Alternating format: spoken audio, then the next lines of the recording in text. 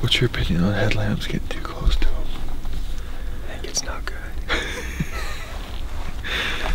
I agree, but you don't want to let him gain too much ground on you either, so. I know. Yeah, that catch-22. I thought if maybe while this wind is kind of coming down drainage, if we parallel up here, at least keep up with him, because he's going to probably start just rolling out. Yeah. Uphill. Okay. At least once it gets light, we'll be somewhat close, away from this road. Okay.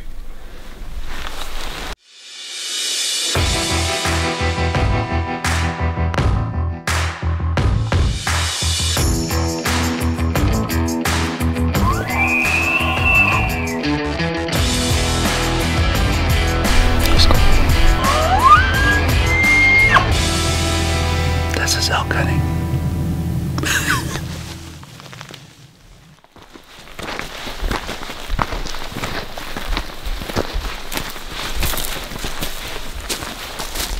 If this don't work, I ain't calling the rest of the day until you tell me to.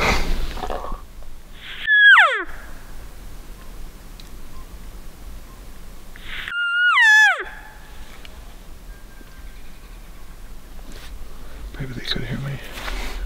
That sounded like our bull. That was right here. I'm about ready to just run to the party. Screw this guy. Yeah. I'm game. He sounds bigger. If I can't call one of these satellites in, I'm hanging it up. There's about 14 little satellite bulls out there. Take us to the herd bull, Jason. Go ahead. Just bring us right to him. I'll just run that way. Yeah.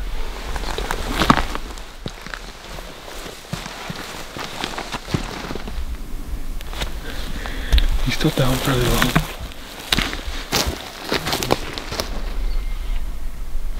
Different. That was that other. That's the bull behind us, isn't it? I'd like to see him too. He sounds pretty good. That guy almost sounds like he's on the ridge top now. He's like right there, yeah. Does he sound like a bull that you can just call right into me?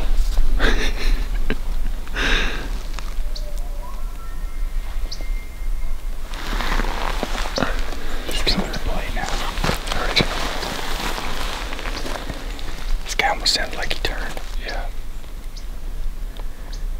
Or he just hasn't called in a while, and that's the first time we heard him.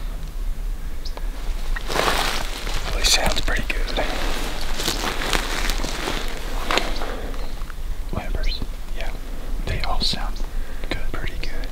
But the two sound better. That sounds extra special. This one and that one sound.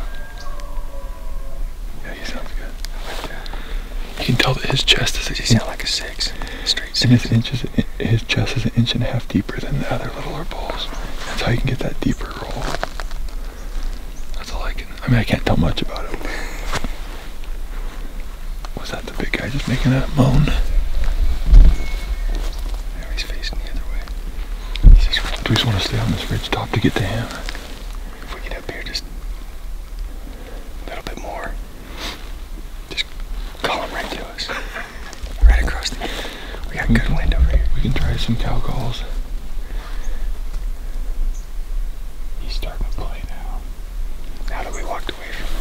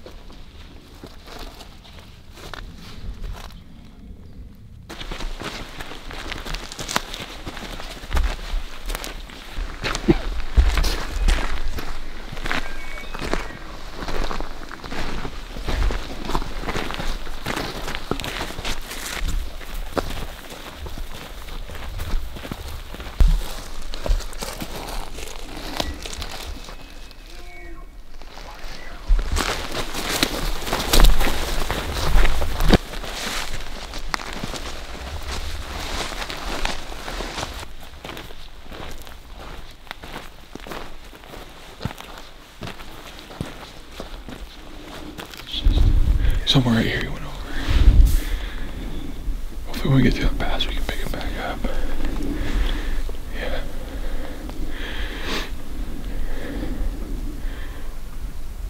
We picked him back up.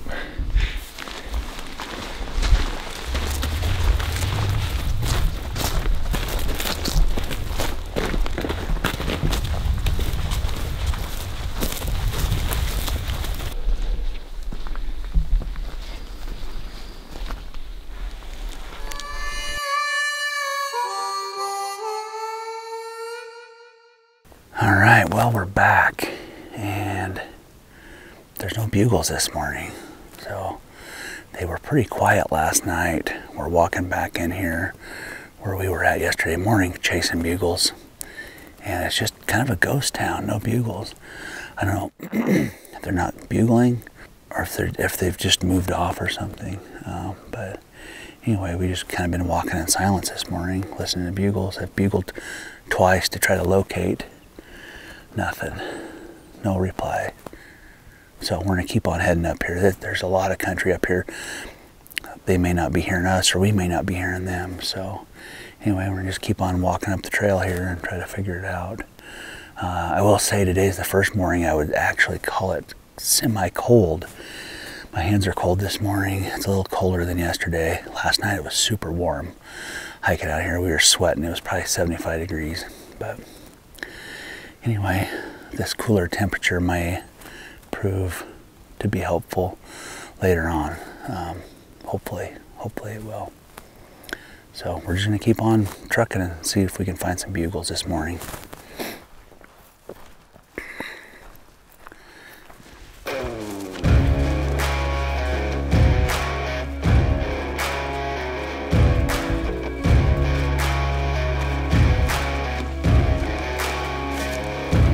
Yeah, oh my Lord, watch me sway. Darkness falls and we all pray, hoping for the light of day. Down to the river, down to the river. Up on fire beneath, up on fire and water meet. Watching me clean, give me free. Oh, give me free. Down to the river, yeah.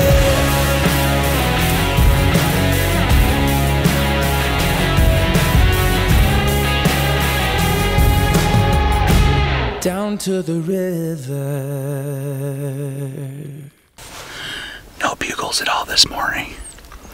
I don't know if those things rutted pretty late with that bright moon last night, or maybe they've just completely relocated, but everything's quiet. We got a really nice tank here, a lot of water in it, quite a bit of mud. Looks like they've been using it, been wallowing in it. So we found this old blind here.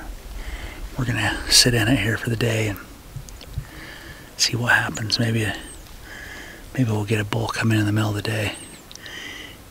It's been hot, so as hot as it's been, I'm gonna probably want to use that wallow here this afternoon. So stay tuned for me in my underwear paddling around that mud hole. Probably not. Anyway, we're gonna dig in here for the day and sit. I think Dusty's got the good spot. He's got some shade, but I'm out here in the open. So, but hey, this is hunting. This is elk hunting.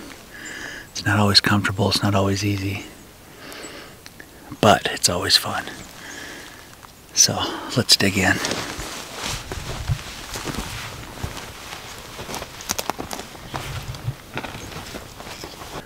I think I might get in my snack bag and get my snacks all laid out before I get too carried away here. That way I can easily access them without making noise. I hope I have enough. It's gonna be a long day.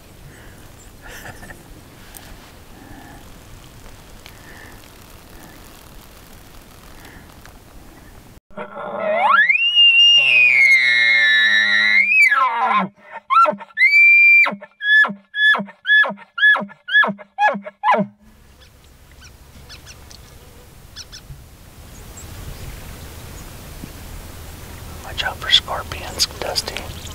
Okay.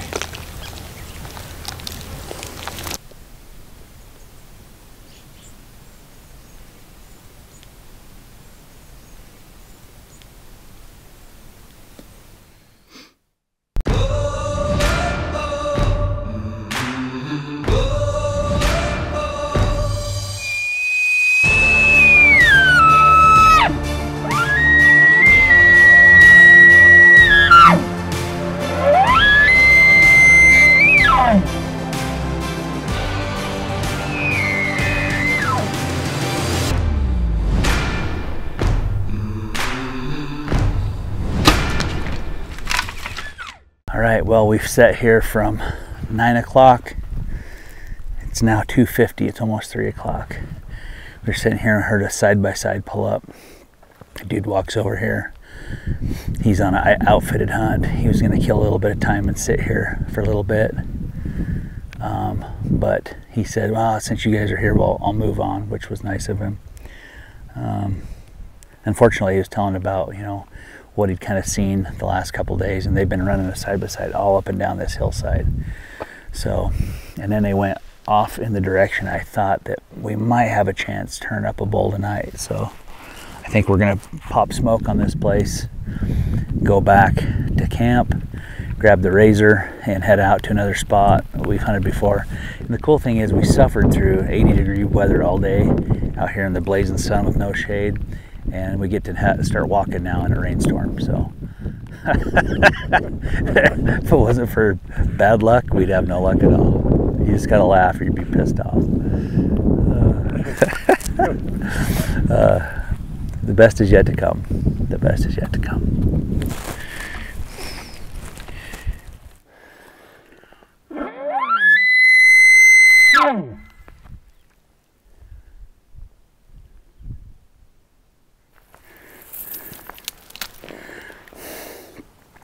These are old rubs. These things are probably almost a month old. The bark's all dried. See all the sap.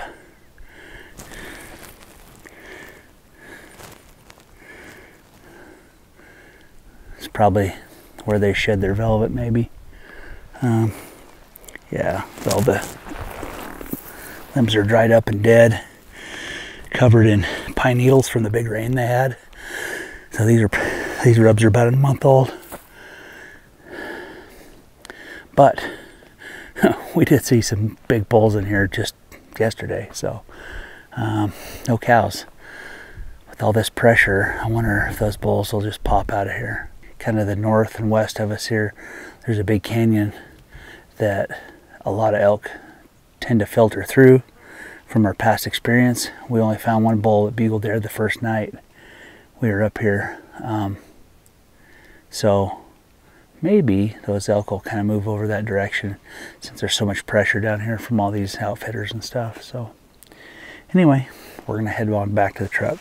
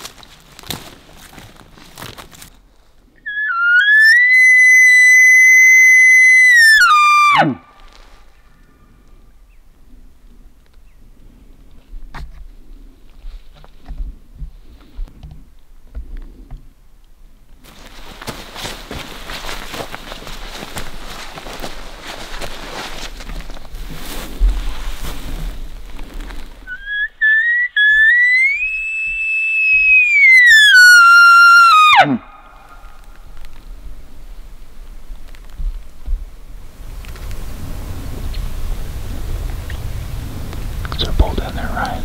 What? Is there a bull down there? Cow.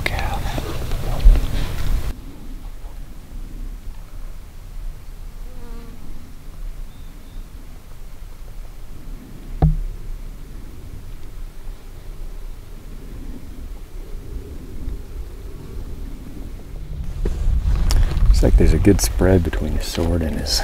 Yeah, a lot of distance. Mm-hmm. Yeah, he's got like 8-inch tops.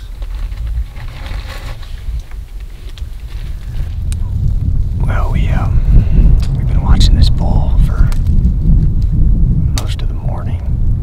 He was bedded down. He's got one cow. He's on this far ridge. Couldn't really decide if we were gonna make a play on him, but we're getting a little bored on this hunk of rock we're on right now, so we figure we're gonna go play with him, see if we can't get in tight and see how good he is. He looks pretty decent, but we just got a little rain squall come through, and I don't think it's gonna last long, but it's been nice and overcast. These bulls just aren't talking. They're pretty quiet today. I mean, Jason can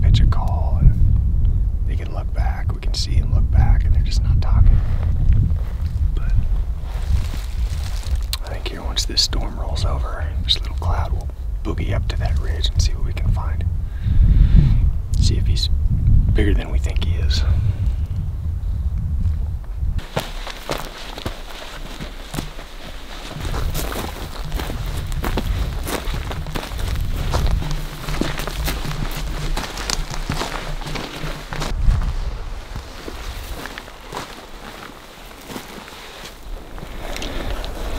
Right before you shoot, I'm gonna call those. So it sounds like I can claim it as a caller. I guess I can get over here, draw, and then let down. It's like, yeah, he's just not big enough. Yeah, that's probably what's gonna happen.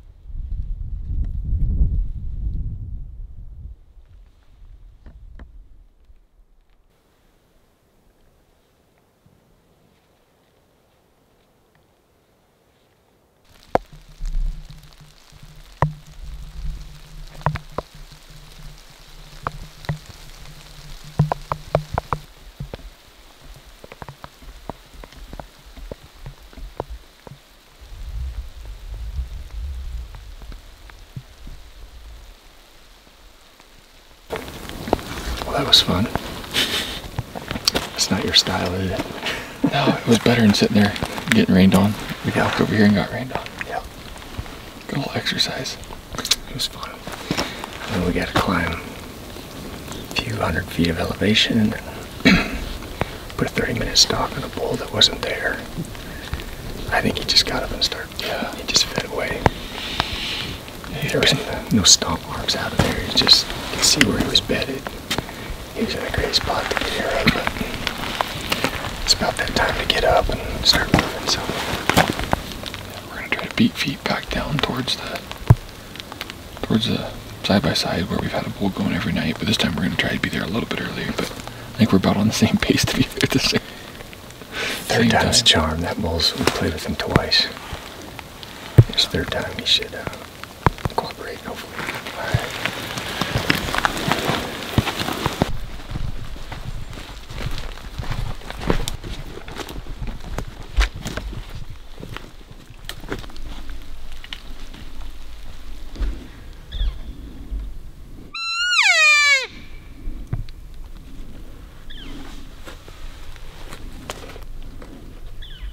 I mean, we know how many are here because we heard them this morning, and yesterday they were going pretty good. Today, though, Yeah, today was... it's universal. I mean, Dirk didn't even get anything going this morning, right? Yeah, just something in the air, the weather, or something. Something's flipped. Which is crazy because you think as long as there's a hot cow around, Yeah. it wouldn't matter. Yeah, we saw a bull like 250 yards from us. Go, just walk away from us, not make a sound. Yeah, shoot, Three bulls didn't make a sound. after 7 a.m., that's the only bull we heard one more time, right? No, nothing the rest of the day. Well, with nothing to play here, get back to the side-by-side a little early. I guess we eat good tonight. Extra meal, extra food, extra water. Hopefully Dirk found something.